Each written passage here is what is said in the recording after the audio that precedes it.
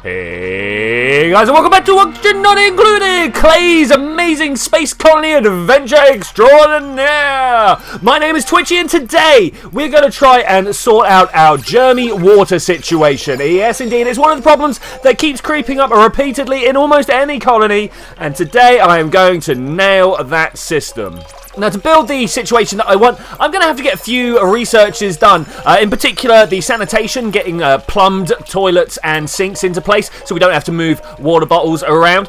Normally, we do just build a big hole, get a bottle emptier, and then pour the polluted water into there to get rid of it all, but that's not what we're doing today. Today, as we've got a hot biome really close to where I want all my water outputs, we're going to put it there. Also, if you're like Twitchy, you speed up your game but leave it like all the music really like tinny and stuff, today's the day for you guys. I remember to actually turn that off and put a little bit of extra music over the top. You can hear that, that's beautiful. We've got accelerated gameplay and normal sounding music. So as I say, I've got this hot biome to the right of my toilet system here, toilet block here, and I know that if we raise any water over the temperature of 40 degrees centigrade, we start getting a massive death of any germs. It still takes a couple of cycles to deal with it, but that is my main plan. Now, I start off by building a small tank a little bit further out, literally to put the polluted water into, but I very quickly realised that that is not the way that we're going to do that. I also need a fairly robust power system. As always, I'm going to start off with the manual generators, and as I actually upgrade to some sort of fossil fuels, coal or natural gas, we will ripple this down and replace it probably with a power transformer. So that's like my major thing that I'm trying to get done right now. But what do you know? I've run out of copper. I need to send people up to the top of the little sandstone biome that we are in here to dig away some copper so that we can put it into the power system. Power, of course, just being mainly for pumping the water out. That is my main draw for power right now. There are, of course, other things I need to run, such as the sieves, the decontamination units, and stuff like that. But ZTech going around and doing the great job of digging up all the holes here to try and make everything a-okay, and then I think it's Captain Subs mainly going around to build, with Shrouticus doing most of the deliveries. Of course, Mad Frank is on the research, and another 3 is up on the cooking. In past series of me taking you through the gameplay of this particular wonderful game, I've had this tendency to kind of like realise problems that I have and then throw down the jobs to fix those problems almost immediately. And this sometimes ends up with quite a muddled series of events going on where duplicates are trying to work on many things at once. I'm going to try to avoid that this series and really dedicate each episode to a specific problem. Like today is all about how to deal with the germy water that comes out of toilets, sinks, etc. There will be some little side jobs that have to happen every now and then, but the main focus for each episode will be a single job. Today we are going around and following Captain Subs, as he is pretty much the duel of the moment. He's going around, he's collecting the copper, he's building the items, he's putting stuff into storage, he's appreciating everybody's work of what's going around. And as you can see, through the day of watching him, we've got the power sorted for the pumping of the water. Now, this water reservoir is quite a small one. I've got a feeling it's going to run out of its usefulness relatively quickly, but that's fine. We can work on that, and hopefully with this system that we're working on now, have a feedback loop that will keep our water stocks pretty well in check there. Made a small mistake on the power system of not actually hooking up the manual generators to the batteries. Smart, I know. And Mad Frank going through and working on those last bits of sanitation engineering, where in particular after the stuff to turn the polluted oxygen into regular oxygen and the polluted water into regular water, because germs tend to die off on those non-polluted substances.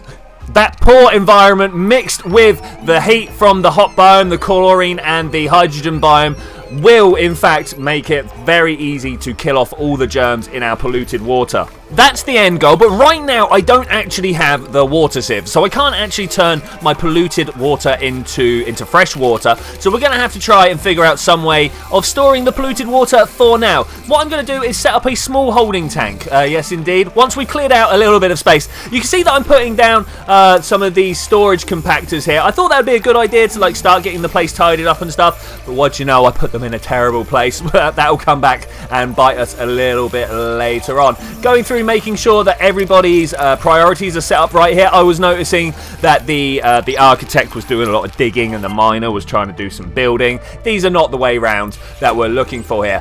You notice that I am rejecting a lot of duplicates. I am looking for an operator, someone who can go around and do all the work of the power generation and stuff like that for me.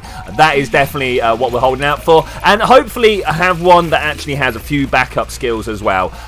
Another 3 may have been chosen with a single skill. All he can do is cook, and I decided that actually wasn't the best way to do it. At some point, we're probably going to have to figure out a small euthanasia chamber. That's the word I'm looking for. Euthanasia chamber, and maybe upgrade another 3 in some way. I'm not saying that we're going to kill one to replace it with the other. Actually, yes, I am. So on the right hand side of the screen you can see the tank that we are trying to build. It's got an output in, if you will, a liquid output so that we can put some liquid in, and a pump leading out. These are 2 things that are very important to make sure you put into a tank before you seal it up or start putting any dirty water or anything in there, because you don't want your duplicates going for a little bit of a paddle in your germy water because you forgot to put the outflow pipe in. Not that I've ever managed to do that in the past. Oh, no, no, no. Another thing that I've managed to do in the past is to not put ladders going up to every single bit of the tank. So I made sure that was a thing. So I have noticed that we've got a lot of carbon buildup down the bottom here, and I'm not particularly fond of that. So I'm going to try and put some algae terrariums down there, a little bit of light, stuff like this, just to try and get the carbon being dealt with. Having a small turnover of these gases is always pretty cool, and make sure that we don't end up being completely swamped by like waste carbon dioxide. Another thing that I'm trying to make sure I do is sweep up the contents of any tank that I build. Quite often I end up just leaving little piles of sandstone and etc. behind, and I end up with building materials covered in food poisoning and slime lung and stuff like that. Obviously a bad plan. Throwing some deodorizers around my waste station, if you will, my toilets, my compost heaps, stuff like that, just to turn, as I say, the polluted oxygen into regular oxygen, and then any germs that happen to be in that will slowly start to die off on the regular oxygen. If I wanted to bake the air as well, that would probably help quite a lot, but my duplicates, they need to like walk and breathe through all this air, and trying to cook them is not really what I'm after here. So I'm going to take the opportunity this evening to have a quick look around the map. I couldn't see any geysers anywhere, and this is going to be something, a bit of a theme for the next little while, as I carry on looking around the map trying to look for geysers, and unfortunately not finding any. Okay, so I've decided that the right hand wall has been built up high enough, so we're going to take down the ladders that are in there and try and clear away all the little piles of rubbish, as I say, that are in there. Really hoping that my guys can come along and finish that tank before too much else gets done with, and a small priority reassessment will help that happen there. So I've already started noticing that slime lung is working its way into my base. That's not great, but thankfully my duplicates, they're robust people. They can take a little bit of slime lung in the air, and that also helps get rid of the slime lung. If my duplicates take it in, their immune systems start dealing with it instead of like whatever systems I have around me dealing with it. And there we go. That is pretty much an entire water tank out in the hot biome. This is like stage 1 of dealing with your mucky water. Just get it away from your base.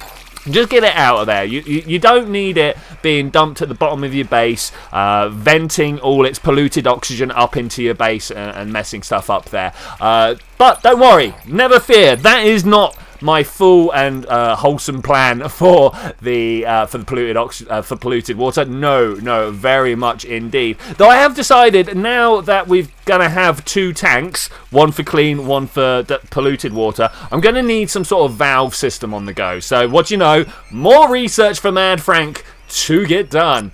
Tonight I am looking around at the top here and being like, my edible's starting to drop down. I should probably think about putting some sort of extended farming system on the go. And as I've just picked up these farming tiles, I say just picked up, as I picked up these farming tiles a little while ago, probably the good time to be doing it. And that is a good example of like side jobs that need to get done every now and then in these episodes. So the next day is fairly anomalous for not just the reasons of trying to build the farm, though we are going to try and expand this out. I'm putting little farm plots down of 8 wide. I start putting them into a room and then I'm like, wait, there's no farming room. Let's not try and do that. I mean, there is a farming room, but you need some like further down text. Also, welcome Sir Steve can research and operate. And we're going to have them bouncing back and forth between those 2 jobs relatively often. But yes, you can see down below, we've taken that other farm room apart and turned it into the great hall that we have been after for a little while. Or actually, to begin with, it's a mess hall. That's no problem. It took me a little while to figure out why it wasn't a great hall. It looked like it only had to be like above 32 blocks in size, but it turns out no, that is not the only requirement. The other requirement was, of course, that we needed to put some recreation equipment in there. 2 people getting the early meal down there, but the end of the day has come down, so we don't unfortunately get to build the entire mess hall out and have everyone being seated for food. Checking a few of my stats here in the cycle report, everything seems to be going a-okay. I'm particularly worried about things like oxygen flow, oxygen production versus consumption, food production versus consumption. These are all things that I need to make sure that we're relatively in the green most of the time. The farms are taking a little while to build, and I can kind of get on board with that. And also down below, these are the algae terrariums that are also taking a little bit of time to build. But then I have noticed a problem, and I don't know if you guys have noticed that problem. I'm not sure if I fix it right here or fix it a little bit later, but I've dug out the area down below to being a 1 wide area next to that water, 1 wide wall, and then I've told it to carry on building the wall. So yeah, here we go. This is where I get a little bit worried. I'm like, actually no, I really need to build this wall into thickness before I start throwing water all over my algae terrariums, which, you know, as long as you don't flood them too much, they will work through the water that is in front of them. If the drip feed for them is pretty good. I then also decide with 6 duplicants, we probably need to get some more toilets. A set of 2 toilets can easily deal with 4 duplicants, 2 in the morning, 2 in the evening. But when you start getting them having to share, they can actually do 8 within, so 2 on each. 2 for each session, if you will. 2 per toilet per session. I like to have a nice little buffer of toilets there. And so we're at the sort of situation that I kind of said that I didn't really want to get into, but as it's only a few, we can live with it. That is the situation where we've got masses of jobs that need to be done, and we just need to wait for the jobs to be finished. And something that I find helps that a great deal is to pick certain jobs and prioritize them slightly higher so that all your duplicates congregate in that sort of same area. One of the worst things that can happen when you're trying to do a lot of jobs like this is you end up with duplicates on each job, and they all spread their worth over the really thin surface of all the jobs, and they never really get things finished. I'm sure it actually works out to being the exact same amount of time, but I feel a lot better when I'm getting jobs ticked off the list, bam, bam, bam. So I'm starting off with the outflow pipe because it's always nice to have the outflow sorted first. You don't want to be producing polluted water, sorry, without it having a way to escape your colony. So I always make sure that I get my outflow done first, then work on the inflow, the actual toilets themselves, stuff like that. I'm having a look at the temperature of my polluted water here, and I'm starting to think whether I've built it too close to the edge of the biome. It definitely doesn't seem to be taking on as much heat as quickly as I thought it would, which is a little disappointing. But I also note that germs continue living on polluted water. I'm like, okay, that's going to be a problem. I've got a feeling the 2 situations are going to like balance each other out, cancel out, if you will. The fact that the heat doesn't quite kill enough germs for the population growth of being on polluted water. I'm not sure about that, but that's my theory on the go at the moment. So what I'm going to do is try and condense all the polluted water down into a single point so that when I do come around to replacing this tank, I have an easier job of pumping all the water out. I also put a valve on the input here so that I don't have to rely on duplicates to come and throw some switches or anything like that. Valves have this wonderful player input of a slide saying how much you want to allow through at any one moment, and you can throw it all the way open, all the way closed, or anywhere in between, which means you have a shut-off valve at player control. That's brilliant. Top tip for you guys there. You can see down the bottom, moving that slider around to turn it on and off.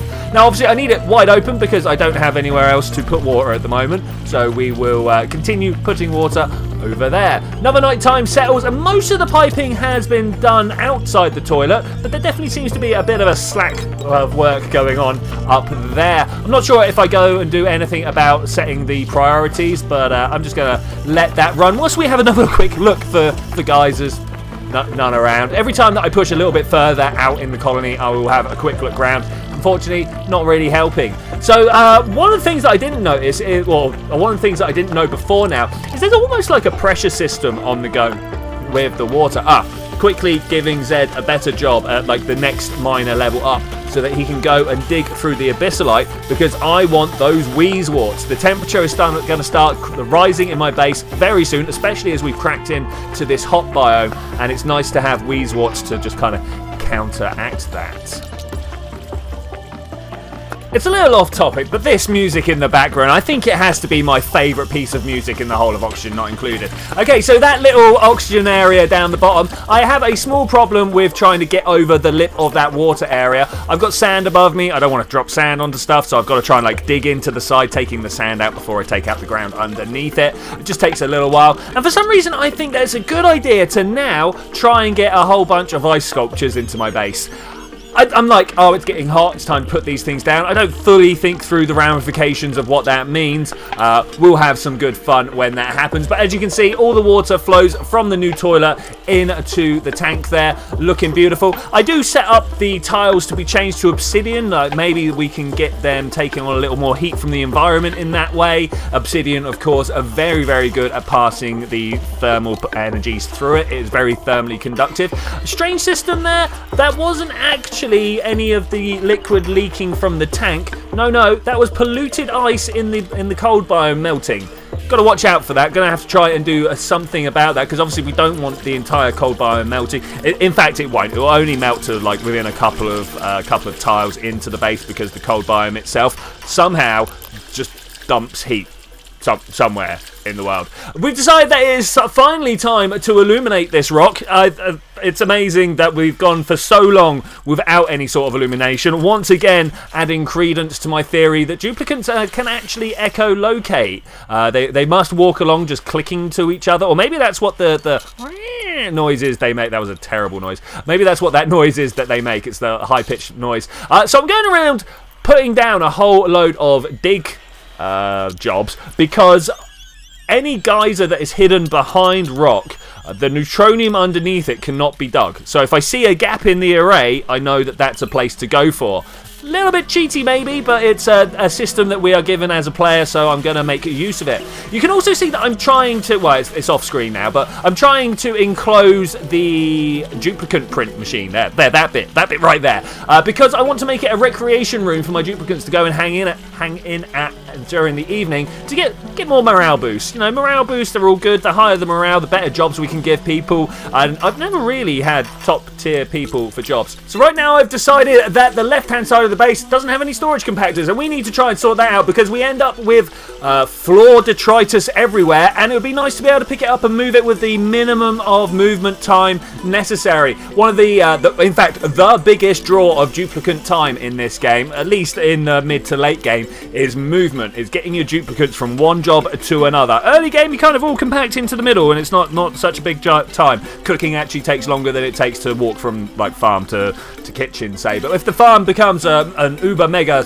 ultra structure, it might take some time to move across the farm. But then by that point, we've got our own farmer on the go, and everything will work out. Okay, so the night passes, and we didn't get the rec room going. In fact, we've only just got some of those storage compactors in place, and still, what is going on with this water tank over here? Dupes, you've got to get it done. Also, while I put that wall in place, it actually overspilled a little bit, and then you get to see that the algae terrariums actually just soak up those little bits of water that are on the floor. So that's pretty nice. That's pretty cool. The room doesn't quite count as a recreation room yet, and the reason for that is because the water cooler doesn't count as a recreation item, which as a decor item, that's the word I'm looking for, which is a bit crazy. I really would have thought that the water cooler would have added decor, but nope, gonna have to add something else. So there's abyssalite and oxalite area in the hot biome. I've decided as much as it's nice to let that like leak oxygen into the area, that's not actually going to help us all that much. So I'm going to turn that into our clean water tank. And you can see that I've also queued up the water sieve next to the water tank there, so we can turn all our polluted oxygen into nice oxygen, because the germs can't exist on the nice water. We've heard this several times before. It's also going to just be good practice to turn all my polluted water into nice water as quick as possible. I don't think I want to store any polluted water anywhere. That's not, well, storage, yeah. I am going to want to have a little tank that I can empty polluted water into, so that I could then pump it back up, because we end up with various bottles of polluted water for various reasons, whether it is polluted ice melting in the ice biome, or the algae terrariums, or maybe I need to put down a low-tech sink at some point. Maybe I'm on the far edge of the map and you just end up with water. So I'm going to need a polluted water input at some point. Now I could just throw the sieve in, hook up the pipe and a little bit of power, as I am doing down below there. All the white line underneath the sieve is for power, and then call it a good job. You know, the polluted water gets turned into normal water and we're all good and everything's fine. But I think maybe I can be a little bit smarter about this, and I put a valve in front of it just in case I want to shut it around to different places. You never know, I might end up needing polluted water for growing, is it bristle blossom? I know, there is definitely a plant somewhere that needs polluted water. So I make sure that some of my ladders go all the way up and down, and start pushing the priorities up for some of these builds, particularly all the infrastructure for the sieve, as I say. And I think, right, cool, got job done, let's seal in that tank. Observant ones of you will have noticed that I've made a mistake already, but that's fine. We'll just move on and not worry about that so far. I'm also super conscious of the amount of chlorine that is available in this biome. I don't want all that chlorine falling into my base. That is the main reason that I dug out that little trench underneath the walkway on the right, is just so if I do have a chlorine spill, it can catch. I give Sir Steve the research job here, because I want to really smash through some of these science researchers here. I can't remember exactly which one it is I'm trying to get through right now, but I do know that's definitely the one I'm trying to do. I think it might be even automation. I'm dreaming for the future of where I can sense the number of germs and the temperature of the area, and sort of balance some machines around it accordingly. So now that we've got the clean water tank sorted, we need to deal with the dirty water tank, the polluted water tank, because I don't want this polluted water hanging around. You can see it's already started to outgas a bit of polluted oxygen, and that means at some point we're going to have to deal with that. So I'm going to run a line going from that pump in the dirty tank out to just the other side of the valve, so that I can turn their valve off and have none of the water cycling around in a circle. I don't want that at all. I just want it going straight to the water sieve, which is nice and easy. I also have got my eye on those wheezeworts again. Look, there's the water flowing and it's working beautifully. There is a little bit of a situation where it goes back and forth. And welcome Brum to the group. I can't remember exactly what Brum was good at. I believe it was things like supplying, building, researching. There was a variety of things that I was just like, you know what, he's a good all-rounder, we should keep hold of him. So with my water purification system in place, or at least the beginnings of it, we're turning the polluted water into clean water and dumping it in a hot tank so the germs can die there. I think it's time that we upgrade our toilet facilities, our main and first set of toilets.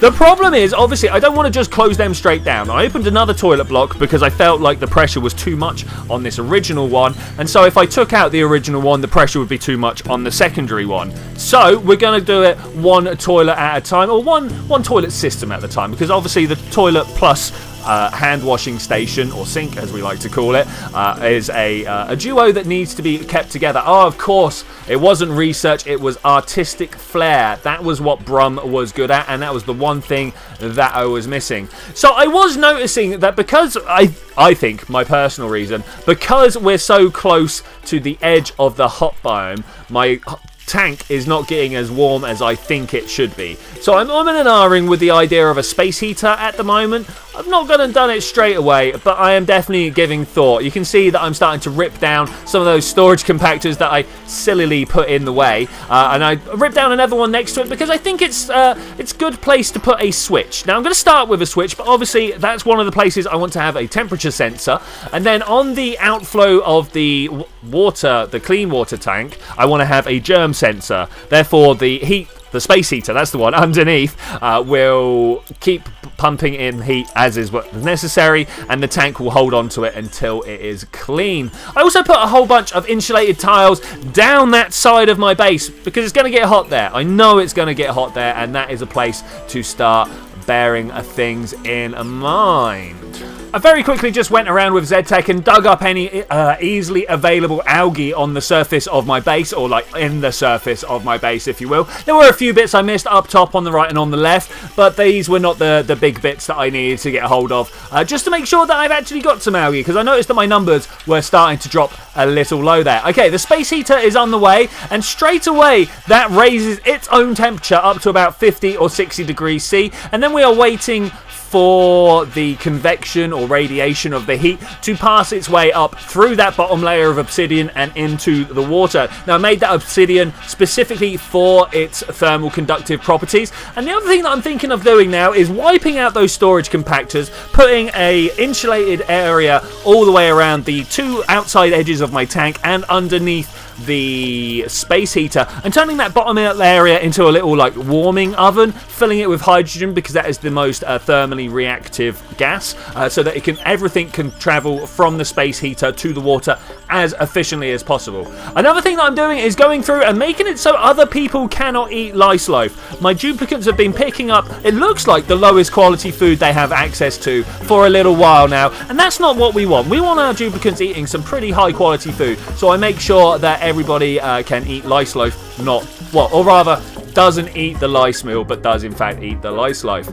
Zooming out for that wide angle overview of the colony here, it's all looking pretty good, and we're going to watch Brum make an ice sculpture here. I kind of wanted him to work on the insulation first, but as the ice sculpture was there, it's probably a good idea. The water all seems to be going down, and Brum very happy with his work there. Loving it amazingly. People going around doing a bit of tidying. It really is all about that insulation as we wait for the water to try and raise its temperature up above 40 degrees C, so it will start taking a little bit of germ damage there. That's what it's all about at the moment. Now, a few of you might have been like, but Twitchi, you're going to end up with ridiculously overheated water, and if you pump that into your base, all it's going to do is radiate the heat back into your base. And you are right, perceptive viewer. Well done. But thankfully, there is a cold biome just to the side of that, so we can put all our water into the cold biome and let it cool down. Mistake has happened here where I forgot that the ice sculptures, of course, would melt. Why would I not think that they would melt? So we got a little bit of normal water dripping around inside the base. I'm not actually that bothered because it's just water. It's not full of germs. It's got no problem. The only thing that is going to give a negative effect on is that our duplicates are going to get soppy feet, and that's not great. So I've pumped all the polluted water out of the polluted water tank, and we are now going to try and get rid of it. At this point now, we should not be dealing with any polluted water other than to pump it through the sieve to turn it into fresh water. So that tank there, that can be completely gotten rid of. I'm going to try and figure out another way, hopefully closer to the sources of the bottled dirty water, of putting a pump down to put it into the sieve. So we'll try and do something about that. And I'm also having trouble with the continued leakage from the cold biome to the right. The double doors are definitely going to help. Having them put up is going to be a great boon to us here. Waiting for the pump to get made out of our big water system down the bottom, and finally the last toilet gets put into place, so we are officially all completely upgraded on the toilet systems and even the hand washing systems, so that everything is going to be a closed loop and internal, so we don't have to worry about polluted water at any point. Looking at my old tank, you may have noticed there that I had to put a hole in the side because I didn't put a pump leading out of it. Of course, at some point that tank is going to be full of hot but not germy water, and when that happens we need to pump it into the cold biome, as I was just saying, so that we can cool it down. We're going to have to face another problem there of cooling it down enough without freezing it. One of the big problems could be the fact that we might end up freezing our water in the cold biome. So we're going to have to try and work around that. And whilst I've got access, I'm like, okay, well, let's just put an insulated top on this hot water tank as well. That'll help keep everything nice and contained, so that we don't have like spillage of heat.